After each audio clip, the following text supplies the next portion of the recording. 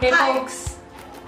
Hey folks. So this is our 2017 wish list. Books in this list which I've been wishing to read since 2010. But okay, so number one, mine. Okay, so this book is not that I've been meaning to read since 2010, but since 2013 precisely, 2014 precisely, yeah. Because in my first year, It negates the purpose of precisely, but I'm not sure. Yeah. So it all began in the first semester of my first year in college. The great epic Homer's Odyssey. So the books Iliad and Odyssey by Homer are in my to-read list since then, and I tried to read Odyssey, I just couldn't. Maybe it wasn't the right time, you know, and they're classics. If you don't know, Homer's Iliad and Odyssey are actually the first literary text ever written. How cool is that? So I really hope I read it this year. My first. This Modern Love by Will Derbyshire. I don't know how he pronounces his surname. Okay. You know what that book is about? All the love stories or heartbreaks and everything has been compiled in one book. People around the world sent him letters and mails. That sounds very romantic and and we decided how. Why do you want to read?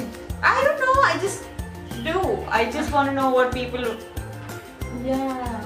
what their.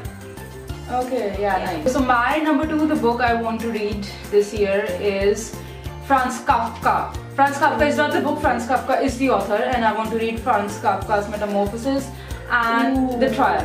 Okay, so Moore was the first one who told me about Franz Kafka, about Metamorphosis, how this guy turns into a beetle. But then I saw the TED video on dystopia, and that's when I fell in love with the term Kafkaesque. I got obsessed with it. I got obsessed with the term, I got obsessed with the author, and that's why I bought Franz Kafka's books first thing, and I'm really looking forward to read Franz Kafka. I think he's one author that can give me a reality check, you know. I have been wanting to read a lot of teenage books, good teenage books, like, you know, John Green. Very good. Yeah, I mean, Yeah. I don't want to read dark shit this year for some reason. Just the, you know, the superficial, shallow love story. Yeah. I get it. Yeah. No judgments. Yeah. So. Yeah. Nothing. No, is that? No. I would never. It's a very famous book, though many people have recommended this. On Pinterest. On Pinterest. Yeah. The teenage pile that you see on Pinterest and very pretty pictures. All the bright places, yeah.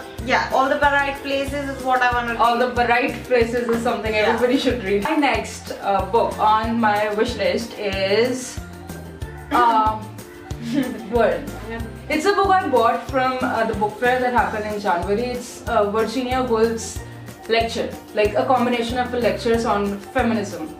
I mean, not like really deep feminism the way we talk about, but you know, feminism pre-modern, and she talks about how she just talks in the most realist way about feminism, not exaggerating it or not, you know, without any narebazi, just, you know, talking about it, and then we realize how deep it is. Okay, so the book's title is A Room of One's Own, and I am in love with that book ever since I bought it, so I hope I read that book this year.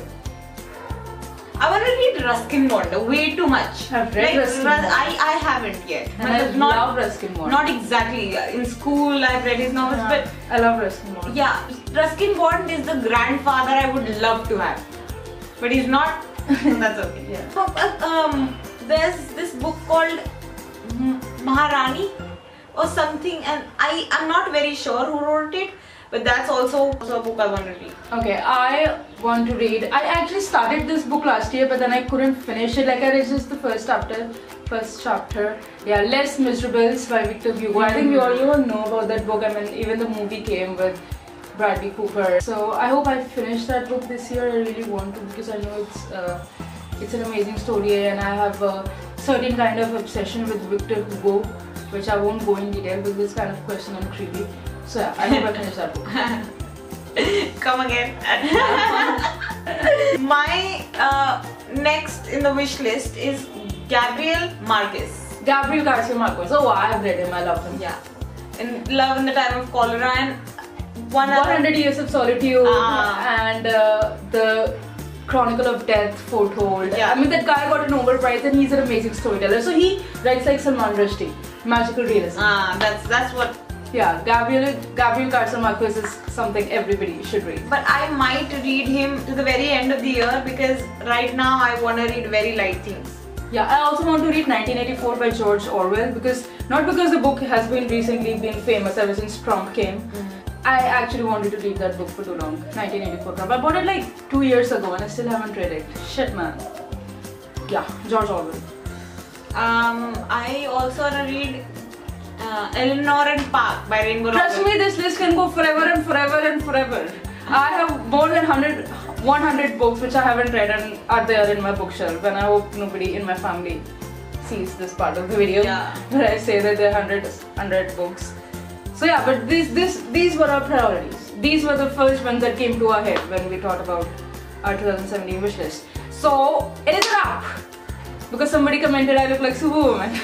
Oh! That is a wrap. Then tell us about your wish list so that maybe they could become a part of our wish list as well. And give us some video ideas, guys. Please. This one's struggling. Oh yeah, that's it. Subscribe If you haven't already. Yeah, like and share as much as you can because we're so cool. Yeah, thanks. We love you. Bye. Read.